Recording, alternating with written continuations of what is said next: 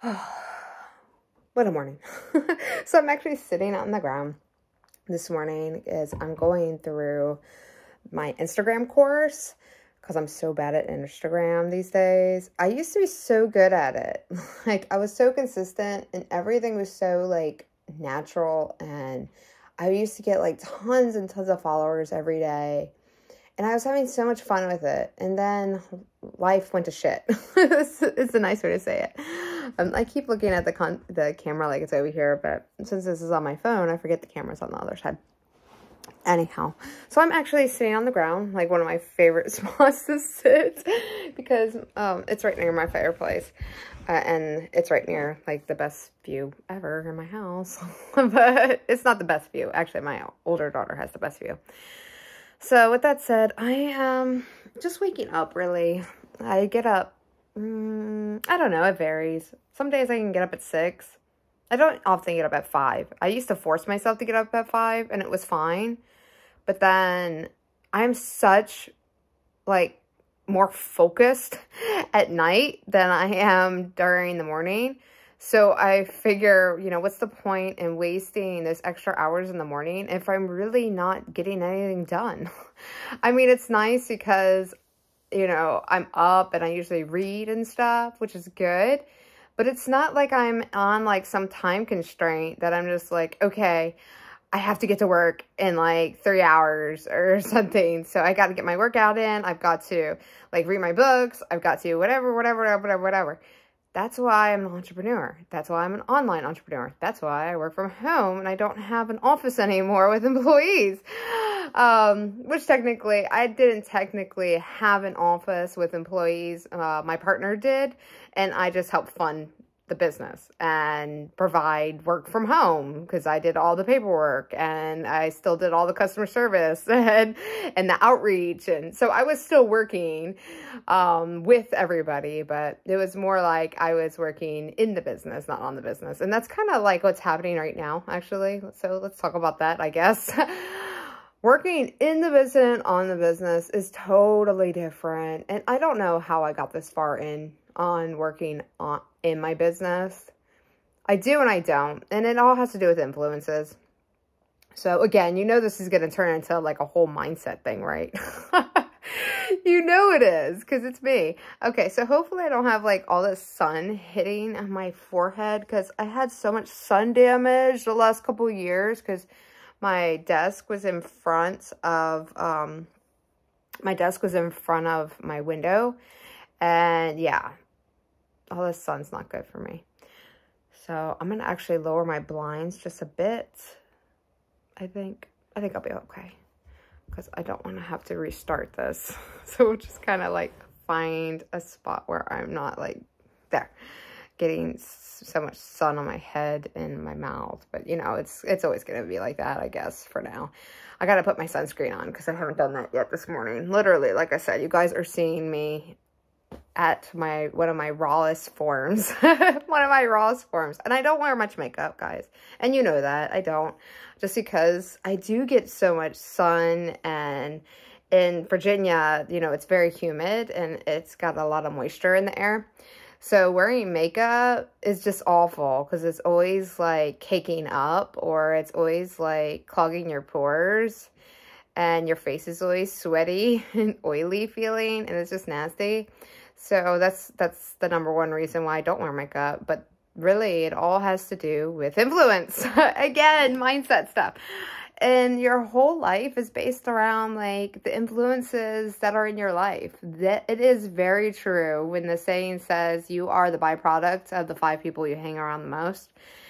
And that is so true, because not because so much of their values, I mean, that does rub off too. I've seen it happen. So say if you hang out with a whole bunch of singles, you're going to act single.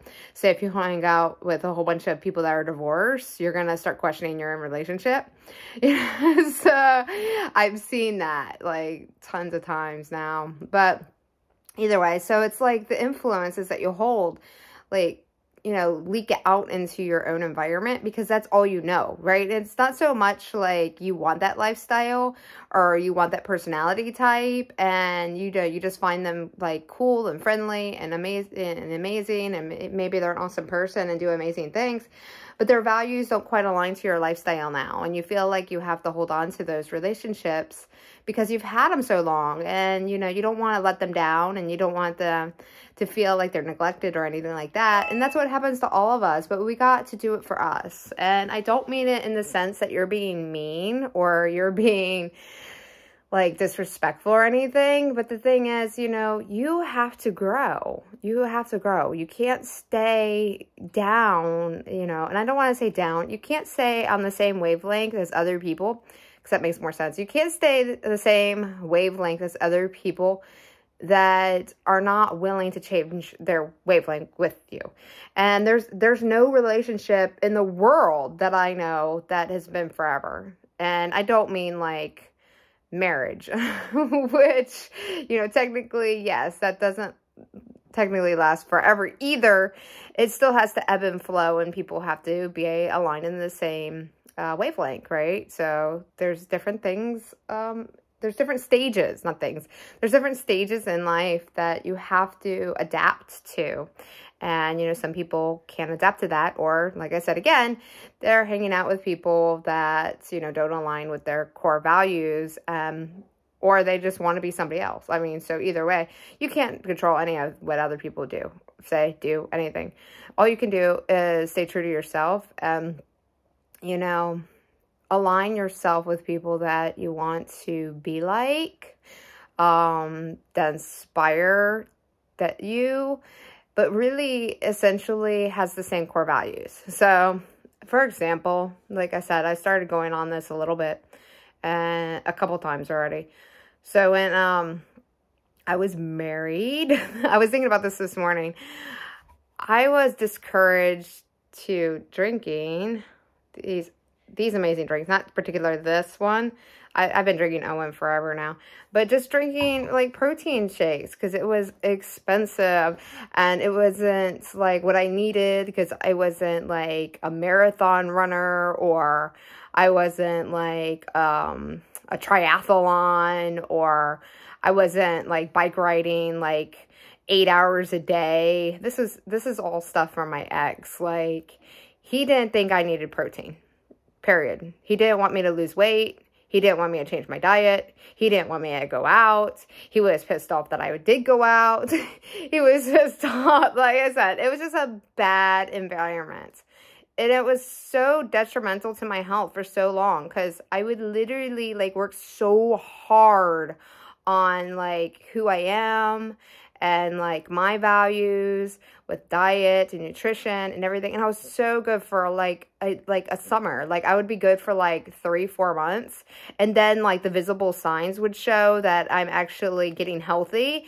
And my partner would literally tear me down. Like he would force me, not really force me to eat, but technically yes. He would say that he would divorce me if I didn't go to dinner with him. Or he would be pissed if I didn't eat the same things he was eating.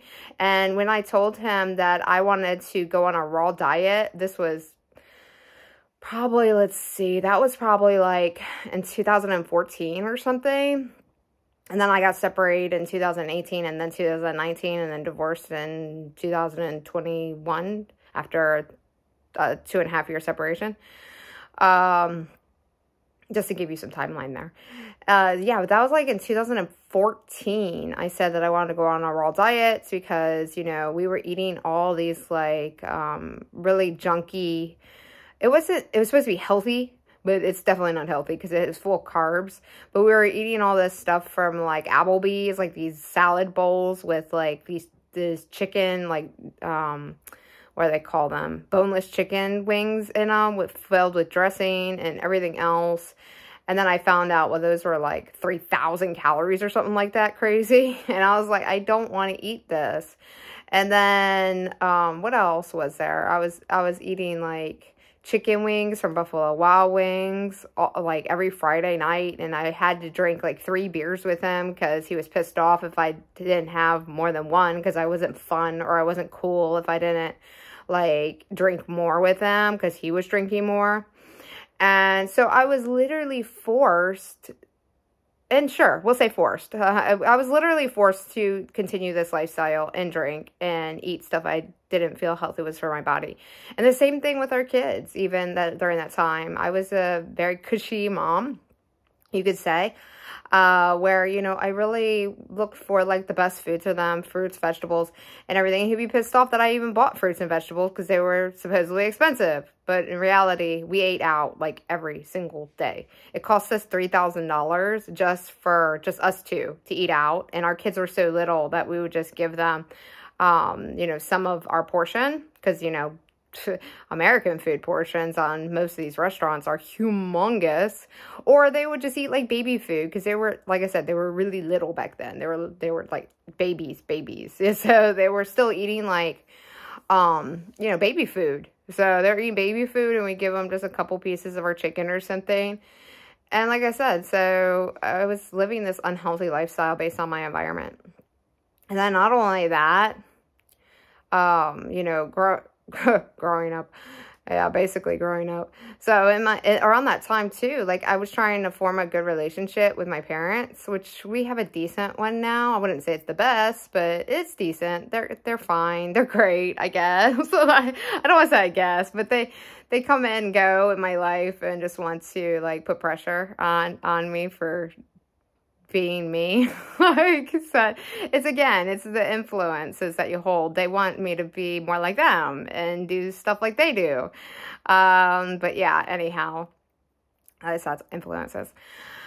But yeah, so even that time with my parents, you know, they would come over and they would only stay a couple hours and we had to do exactly what they're doing and we had to stop everything and like, you know, cater to them when they came over. And then if they didn't like something about our yard, they would literally like start working on it. And it was just like, wait, what? Why'd you cut down our ivy that was on our house? It's like, oh, because it was a weed. It's like, no, we were growing ivy on our house. Like now you just like, thanks. That was like years of work right there. Like, and then we got my ex-husband got a motorcycle, like a little one, and his friends and him put stickers all over it. And one of them said like F off, or something like that. And it didn't even, it said the whole word, F, you know, and the rest of it. But the rest of it was crossed out. Like it was a sticker that was like that. And my stepdad went over and he took a marker because he tried to peel it off. And then he couldn't peel it off. And nobody knew this. He did this without letting anybody know or even ask about it. So he went over there and like started peeling off and it wouldn't come off apparently. And so he asked somebody for a marker and somebody gave him to a marker because this is like at one of my kids' birthday parties. And then he went out there and scribbled it out. And then my husband found out later that night, and he was not happy because he was just like, you know, why do we have your parents over if they literally are coming in, like taking over our stuff and doing this stuff to our stuff, basically. Of course, he wasn't that nice about it, but you know, you get the point. But yeah, anybody would be pissed off if they were like, you invite family members or friends over and they're like messing with your stuff, and they shouldn't be messing with your stuff. And period, without you asking. And so the same thing happened when I got divorced. Like they were over here all the time, like 3 times a week. And they were literally trying to take care of me, but not in the good sense. Not like, hey, do you need anything? Or hey, you know, oh, you said you needed help with that. You know, do you still need help with that? No, they would literally like just take over again. They were like, my stepdad jumped in my RV and I just bought it and he wanted to take it to go get gas. And he's not on the insurance. And I told him that. So he got pissed off and they went home. And then another time, like he started up my tractor and he started cutting like my lawn. And I was like, okay, that's weird. All right, thanks. But then he mowed down half of my blackberry bushes because he thought they were weeds because it wasn't in season to grow blackberries. So that's like years and years and years worth of work right there. Blackberry bushes take like 6 to 10 years to grow a full bush. So I lost half of my crop. So I was not happy. So things like that. And like, I understand they want to be helpful, but then, like I said again, people have to learn to ask if they need help, and then, be respectful of their boundaries and not get pissed off about it. But like I said, that's what I pretty much, I put that in there because I know a lot of you had to deal with that with friends and family, or maybe you're dealing with it now. And, you gotta, like I said, surround yourselves with people that you want to have the same values and have the same, like, respect for themselves and each other and everything like that. And, it does make a huge difference on who you pay attention to and who you watch and who you want to become. And that's really the important thing on it, because stop looking back in the past, okay? The past has happened. It's done. It's over. Stop blaming anybody. Like I said, my parents are great now. I mean, they're them, and they're always going to be them. And I'm always going to have something that I'm going to have to deal with my parents, just as much as my friends and my kids and my dogs. We all have our quirks and we all have our issues, right? And sometimes, our issues don't make other people happy, and they might point it out, or they might want to do something about it. But that's why, you have boundaries and you have respect and you have like all that other stuff. But most essentially, you got to, stay focused on who you're creating. Who you're creating, who are you doing it for, And like I said, this morning I was really thinking a lot about this. I pulled out my protein shake because, it was so hard for me to just stay on track with any major goal in my life to do with my nutrition or my health, because, I looked good overweight. That's basically what my ex-husband told me. And then when we got separated officially in 2019, he told me I was hideously ugly because I was overweight and a whole bunch of other shitty stuff. But so don't care what anybody else tells you. Don't care. Like, seriously, do not care. Like, do not. Do it all for you. I did my hair like this for me. Yeah, it's still not right. The color's still not right. Like, my stylist just doesn't understand, like, what I'm trying to do with the color. But we're getting closer. So I'm looking at it now in the side mirror. But we are getting closer. It is getting closer, so I'm happy. It is not, like, so, like, greenish like it was. Like, this blonde pieces were, like, almost, like, a pale, yucky orangish red, and this pink, like this pink tone, this raspberry they call it, is right, but it's wrong too, because it wasn't supposed to be like my whole head is like this. It was supposed to be streaks. I don't know. Like I said, at least it didn't damage my hair and cut it all off. That's the good thing, because that's what happened the last two stylists. And I don't want to say you get what you pay for, because those last two stylists were like double to triple the price that I paid the lady that did my hair last, that actually got the correct color in my roots, my natural color. And so I got my natural color back. And, she actually toned down this orange color that I literally was telling everybody that I hated. So, thank God, like I said, but it doesn't have anything to do with money. It really just has with people, like, actually paying attention. But, yeah, so don't care what people say. Like, seriously, don't care. Do you. And the right people align with you or not, because they're on a different mission. You can't change people. Be you. Stay strong. Learn from your past. But you don't have to become it. Okay? All right. I'm going to leave it like that. You guys have an amazing day. And I'll talk to you later.